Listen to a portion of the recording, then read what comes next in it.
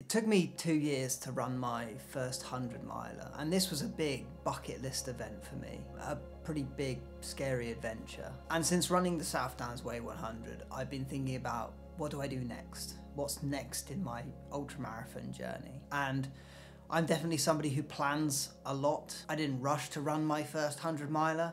I built my way up through the distances, 50k, 50 miles, 100k, and then finally my first 100 miler.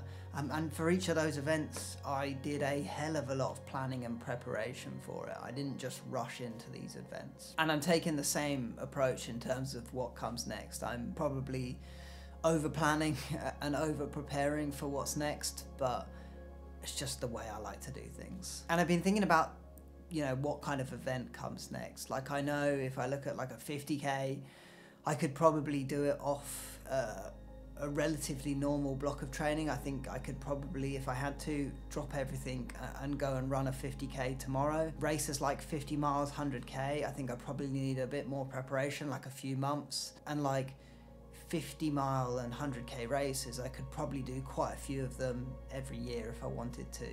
Whereas the big ones, the 100 milers, I think at most I'd probably be looking at doing 1 or 2 a year, just because I feel like you need so much more preparation and build up for them. But I've also got this itch to try these weird and wonderful different ultramarathon formats. Things like backyard ultras, timed track ultramarathon events like 24-hour track races. I'd love to try a mountain ultramarathon at some point. And since I started running ultramarathons, I've been playing around with this idea that surely as races get harder, more difficult, longer, do they become less enjoyable? And like, I don't do ultramarathons to kind of suffer. I don't do them to push myself to the limit. That's not why I'm doing it. I'm doing it because I enjoy spending an entire day out on the trails, and I really do genuinely enjoy the experience.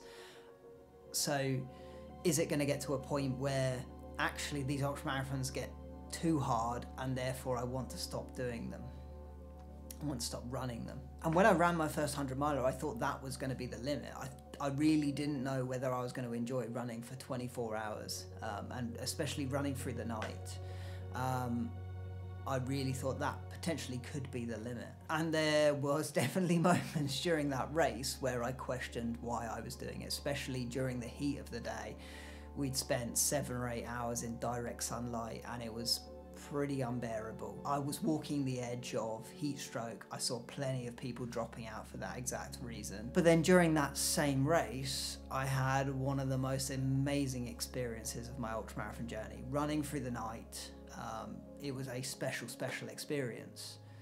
And then to finish a race so strong and feeling so good, despite the fact that at one point I was really questioning why I was doing it and whether it was actually fun.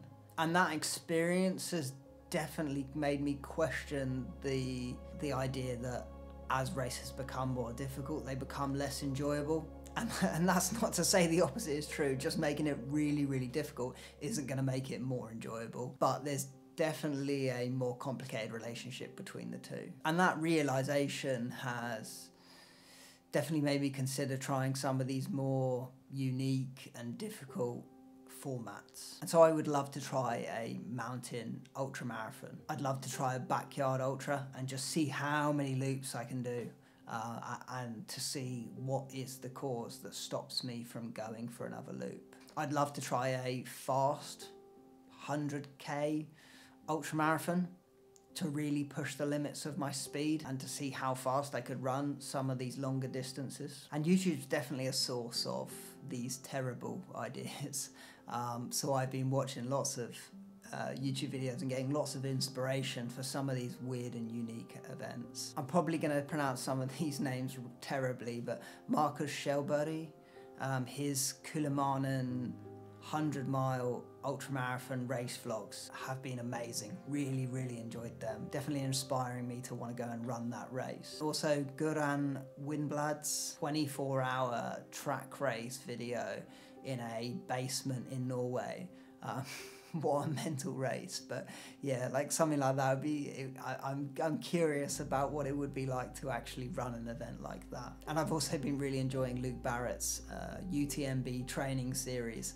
and going and running around the UTMB course, and I mean, he smashed it during the race, but his build up, the training vlogs, amazing. Really enjoyed them. And so running events like 24-hour track races and UTMB, like, these aren't going to happen overnight. They're not going to happen in the next 12 months, but watching some of these videos and having run my first 100 mile, it's definitely making me curious about going and attempting some of these big races. And honestly, I don't know exactly what races I'll be doing in 2-3 years time, but I am looking forward to kind of the next phase of this journey, and you know, maybe in 2 or 3 years time, I'll be putting up a video about my 5-year journey to running UTMB. But I do have 3 races locked in for the next 12 months. So I've got Copenhagen Marathon locked in for May. I will be running Ultramarathon, 90k, a 90-kilometer relatively fast trail race in northern Sweden,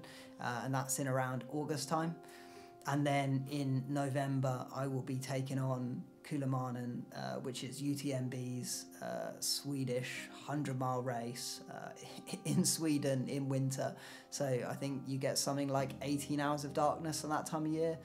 So yeah, a different kind of challenge, challenging weather and dealing with just long periods of darkness.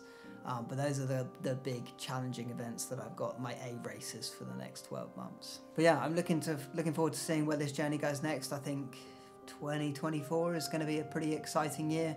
Yeah, got some pretty big plans, and I'm going to document it all on this channel. So yeah, all right, well, cheers for watching.